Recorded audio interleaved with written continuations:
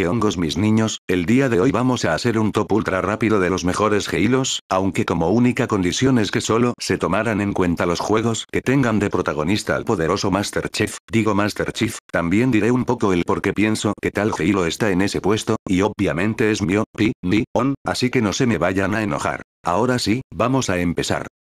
En el puesto 6 tenemos al infame Halo 5, y no es de sorprender ya que, la historia es mala, campaña publicitaria engañosa y unos personajes muy vacíos, sin excepción. Aunque claramente la jugabilidad es muy buena, y a mí no me pareció tan disgustante, pero no le llega ni a los talones a los demás Halos.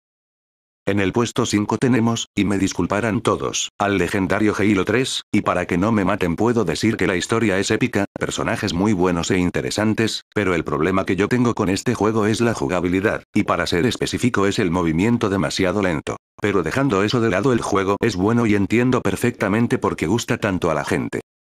En el puesto 4 tenemos a Halo 2, y es que este juego es una maravilla, historia mejor explicada, mejores personajes, mayor contexto con el Covenant y nuestro amado Inquisidor. La razón por la que está en este puesto es porque, aparte del movimiento lento, aunque no tanto como el del 3, lo jugué en una época en la cual no sentía tanto interés por la franquicia, pero eso no quiere decir que no me guste.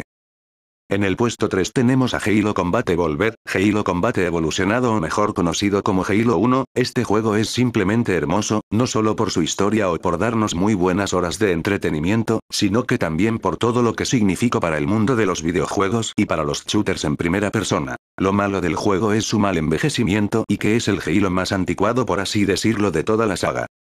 En el puesto número 2 tenemos al Halo Infinite, y es que este juego me encantó, para mí es el Halo perfecto, no es cierto, este juego no es el Halo perfecto, pero es un mejor paso a Halo 5, solo en historia y en el sandbox en general, porque el multijugador ni lo hablamos, y para mí es un Halo que quería desde hace rato. Lo malo del juego es también su historia y obviamente el multi, pero esto se queda para otro video, o puedes ver los cientos que hay en la plataforma.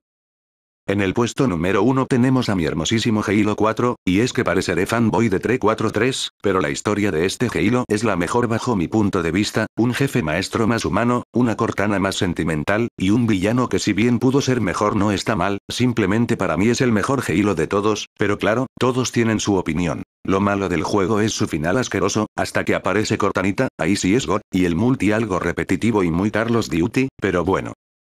Y hasta aquí el video de hoy, espero que les haya gustado, suscríbanse y esas cosas, y recuerden que, no soy furro y que Halo 4 es el único shooter que tiene un God.